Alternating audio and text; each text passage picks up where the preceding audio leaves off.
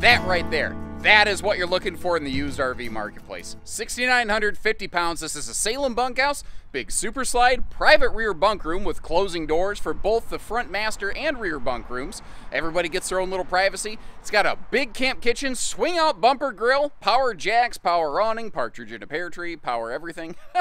And it is physically, like, potentially the cleanest RV I think I've ever seen. Everything gleams. The folks took amazing care of this. To the tune of, they literally hand vacuumed the bunk mattresses before bringing it here for sale. I've been doing this for 12 to 13 years now. I'd have to double check the math. I've never, and I mean never once have I seen somebody vacuum the bunks. If that doesn't tell you the story about this one, I really don't know what does.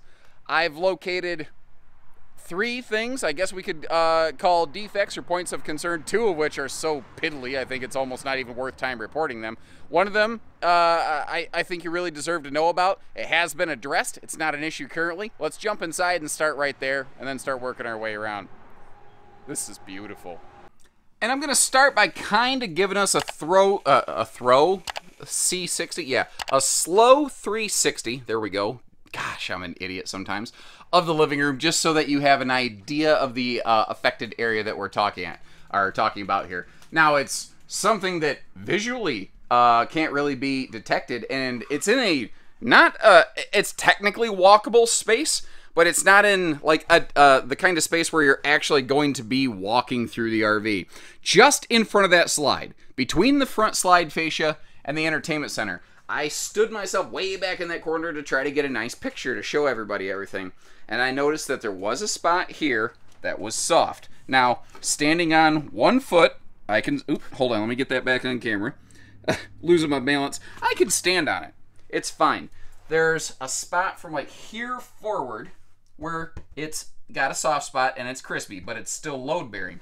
I spoke with our consignment officer and I said, okay, were you aware of this? And he says, yes. Previous owner disclosed that. They had, I believe, something to do with the seal on the front of their slide. Got it addressed as quickly as they could. It unfortunately affected that area. I noticed it did creep into the bedroom to just the slightest of degrees. And that's the only significant thing I can find. It's stuffed up in a corner of the RV where, frankly, I can't imagine anyone like standing there doing jumping jacks and making an issue out of it or anything like that. So, if you can deal with that and save a bunch of money on a late model, very nicely kept used RV, you're going to love this here. I like all the roller shades here through the living room, really blocking out the sun when you need it. Extra large, true U-dinette. That will fold down into a big sleeper when you need. And that is not daylight sneaking in above the slide. It's almost crazy to think that they're not using blue lights above the slide. A lot of Forest River stuff does that. I don't know. I've never been a super fan of the neon Labatt blue lights going on in a lot of RVs. I have always respected the fact that Wildwood, Salem, dang it, used, yeah. By the way, we're a Wildwood dealer at Haylett RV. So Salem and Wildwood, they're literally the same thing. If I slip a couple times and I screw up the name, I'm sorry. It's reflexive. It's probably going to happen again. Quick note before we move on, though. Solid surface counters here in the kitchen, which is kind of nice.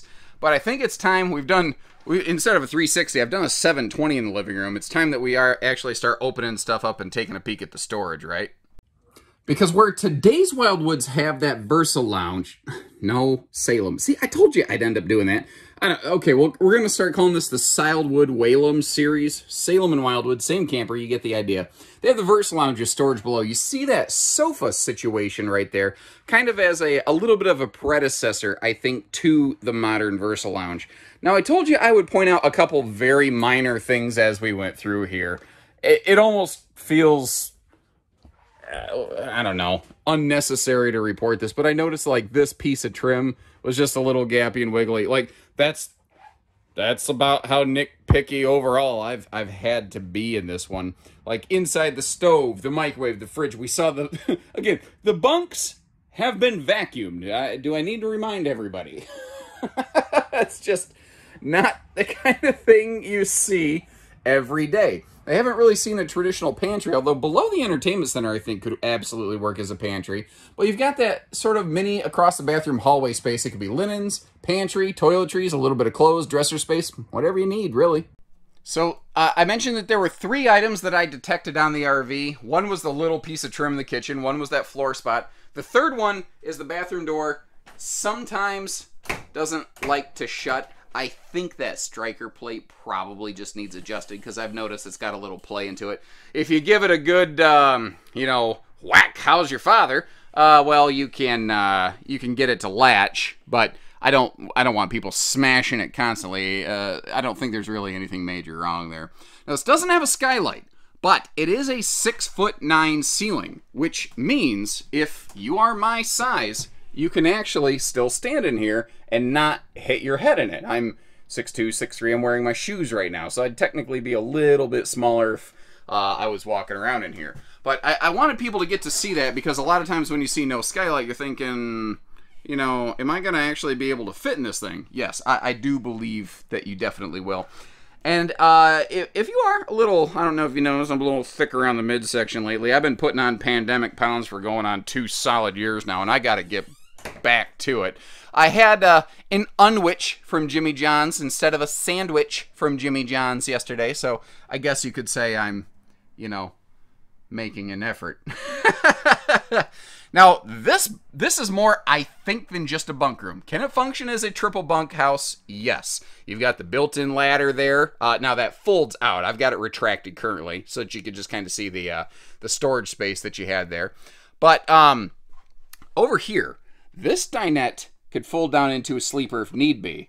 And I think that is just begging you to turn this into some kind of office space. And of course, you've got a flip-up bunk above, which, as we saw, the folks quite literally vacuum cleaned this thing. Oh, and by the way, you do have a sliding privacy door closing that off. And if I slowly spin you around right here, try not to make you motion sick or anything like that, you'll notice that you do have a swinging privacy door for the master bedroom as well. Now we've got central air in the ceiling, central heat in the floor. Keep you comfortable. Like I said, spring, summer, fall. We'll talk a little bit more about it outside. If you're going to try to do some extended season camping, the RV wasn't specifically built for that purpose, but it doesn't mean that it couldn't actually function reasonably well that way as long as you have reasonable expectations. Cool little thing over here. This is actually a little laundry chute. You can put a basket down there, and you're actually looking at the outside baggage door, which I don't have latched currently, which is why you're seeing daylight. If I actually latched it, you wouldn't see it. I don't want anyone to think that there's a problem there. This is the original factory mattress. It is a camp queen. You might notice that they do leave you some room. If you wanted to put a true queen in here, you could. One of the things I actually like here also is that they have like this TV enclosure right there. Just sometimes it's the little things that make a difference. And then over here, like you notice beside the TV area in the living room was blank space. That's because there's a big chunk of dresser storage in here, as well as easy lift storage below the bed that's also wide open, which I think is kind of cool. If you wanted to do something like put some totes down there, or like a little dog bed or something, I think that could work pretty well, don't you? And a look with the slide closed in storage or road mode kind of reveals if you make a travel sandwich stop and you just need to get in here to get to the lunch beat and get to your loaves of bread or whatnot, this could work. That giant dinette just straight blocks the bathroom and really, frankly, the bunks from being accessed. I suppose you could theoretically lift a kid to get back there. Something to keep in mind, though, is this is a rack and pinion slide out. One of the benefits of a rack and pinion slide is that, let's say you only want to open it partially like I'm doing right here, and I don't know, we'll just stop right about there. It doesn't hurt the slide to do that. Some slide systems like Schwintex, you don't want to do that. So if you crack the slide just a bit, which took, what, 10 seconds, I could get back here, I could get back there. So if it's at a storage facility, you need to pack up the clothes or something like that, you could make it work. Now, I don't recommend doing this in the rain. This slide is not fully sealed when only partially opened. So you really only want to do it in the right weather for the right reasons, and you don't want to use the slide when it's closed or partially open like this because it's not properly supported. Maybe that helps you, maybe it doesn't. I just thought I'd share. Outside here, we're going to start below the master bed. You notice that the back half of the bed, it does go down into the pass-through if you need to access it. But remember, you do have that kind of like separation partition support wall right there. So it's not like it's just the bed's hanging over a whole bunch of nothing, effectively. And once again, absolute compliments to the previous owners. Down here at Advantage One RV, these are RVs that we are selling on behalf of their owners. And it really kind of surprises me and often disappoints me, the condition of the RV in terms of like cleanliness when people bring things in for us to sell. A lot of folks want us to sell them for absolute top dollar, and they ask top dollar for them, but not everybody takes care of them. But like, look at the sunshine gleaming off of that right there. Wow. Like that. Every square inch nook and cranny. Like, I've opened every cabinet by now. I've opened every drawer. I've looked inside, outside, upside down of this thing, and it all looks stellar. And just to make sure that we're setting the best expectations possible, I want to make sure that you realize this was made before the Salem Wildwood Group started that heated enclosed accessibility. However, one of the cool things about these is that they haven't had exposed piping for many years. Actually, the way that they kind of do things here is the tanks are exposed, yes, but all of the piping and the fittings, which are truly the weak point in, you know, the freezing kind of concerns and conditions, those are actually up inside of the floor, like with the heat ducting and the insulation. I'm not telling you that makes this a Magic Four Seasons camp or anything like that. But if you're going to do some extended season camping, or if you're like, you're going stir crazy, it's been a really cold spring and you're trying to get out as soon as you can, if it's gonna dip down, you know, a little bit, say into the 20s overnight and come back tomorrow, you shouldn't really have to worry about it here. Now we saw well, actually I don't know if you are, I don't want to assume this, because I look at campers every day, so if you're already aware of this, I'm sorry if I'm boring you, but that big leather thing right there, that's a bumper mount grill. It's on a swing arm so it can swing right around here to the camp kitchen.